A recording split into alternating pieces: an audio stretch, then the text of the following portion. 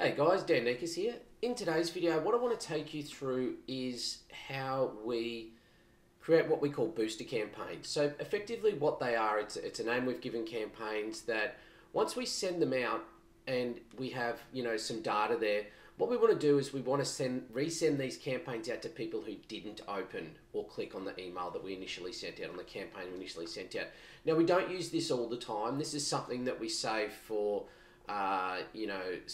sales, offers, product releases, or like I'm going to show you today, we're running a giveaway strategy. So we've got a sweepstakes that we're running, a competition that we're running, and we've sent it out to our entire list. And what we want to do is we want to re-engage with those people that haven't opened it, because we think this is a value. This is something that everyone would probably be interested in that's on our list. So what we want to do is we want to resend it out. Now, we resend emails out for various reasons. Now, think about it like this. So let's say we send these out at the first campaign out at 7 o'clock in the morning.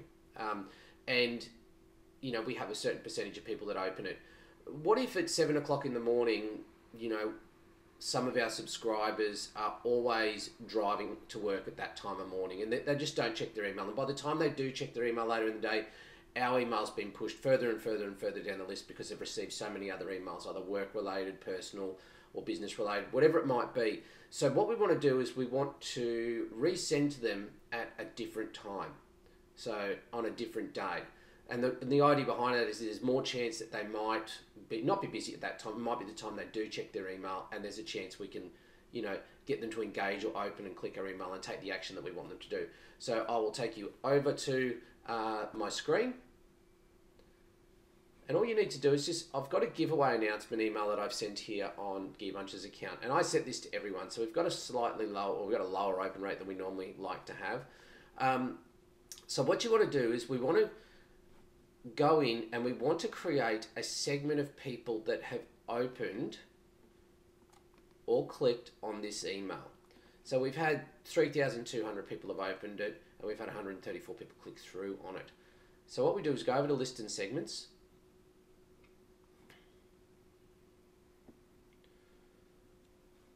And we'll create a list or segment.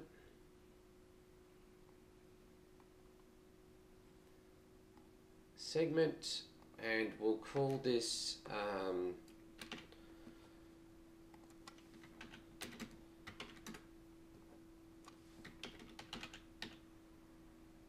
opened or clicked giveaway announcement email 1.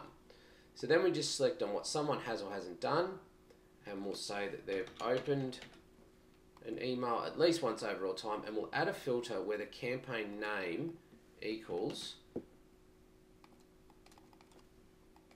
type it in, it might be easier so you can show it. Pops up in the drop down when you start typing it. And we'll do an or, and this is just a cover all. What we'll say, it will ask it to filter also who clicked the email, and that campaign name is giveaway. The reason we do that is sometimes the cookie fires for the click but hasn't fired for the open, and that could be for a few reasons: the slow connection speed, it hasn't totally opened the email before the person's clicked on whatever the call to action button that we have on there, whether it's a link or a buy now button or whatever it might be. So sometimes we do get anomalies where we have someone who's clicked on an email but hasn't actually technically opened it. So we want to make sure that we cover all those. So we'll create that segment, and that will just give us the amount of people that are in there. So I'll pause that email until that propagates. Okay, so that list is propagated now in the segment. We've got 3,219 members that are in there. So then what we need to do is go back to our original campaign. Now the beauty of this is that we're relying on factors such as, time being a variable. So we'll clone this. So we don't, and I'll call this booster because it's the second time we're sending it. We're going to send it to the same list. Now we don't need to change the content of the email because these people never opened or clicked on it. So what we're trying to do is we're trying to send it at a different time or a different day so that we're a better chance of showing up in their inbox.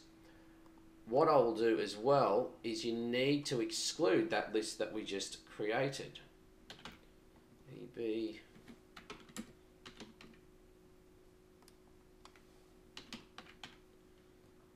open clicked giveaway announcement email 1. That's the one there.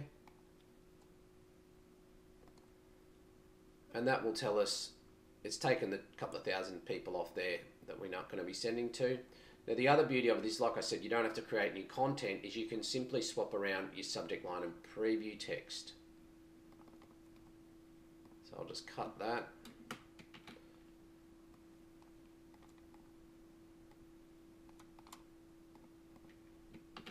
We just want it to appear differently in the inbox to the user. So you can see there, I've just kept the emoji in there, but what I've done is swapped around the subject line and preview text. I've kept the content the same for the email because the person hasn't seen the email, haven't opened or clicked on it, so we don't need to change that. Continue to review.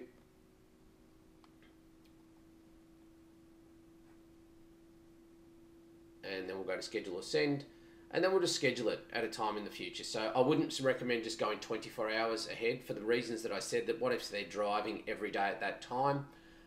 So what I would do is I'd look at either bringing it forward a few hours, depending on when you actually send it, so say 20 hours, or look at maybe going 36 hours, so you might hit them in their afternoon. But yeah, just get it back out there. Don't do this every time, because you know, the chances of, you know, you're going to get some lower open rates and click rates, because you know, not everyone's going to be interested. If you've tried a couple of times and they're not that interested, but don't do this with every email. Save this strategy for when you have a you know, an offer or a sale or a giveaway like I'm showing you in this example. But look, if you're in Klaviyo, like we use for our clients and we use for our brand Gear Bunch as well, this is the way to do it. This is resending to those people that haven't opened or clicked. If you don't have a Klaviyo account, just go down into the description below. There's a link down there. You can create an account for free for yourself. If you haven't subscribed, get down and just click on the button and subscribe to the channel. I'm always adding really good, new, useful content in little bite-sized videos that you can consume, you know, in a very short amount of time and implement straight into your business. So make sure you give us a comment if you like it, share it around with your friends. Look, yeah, and that's it. Implement this into your business and you should see some improvements in your results. So I'll talk to you in the next video.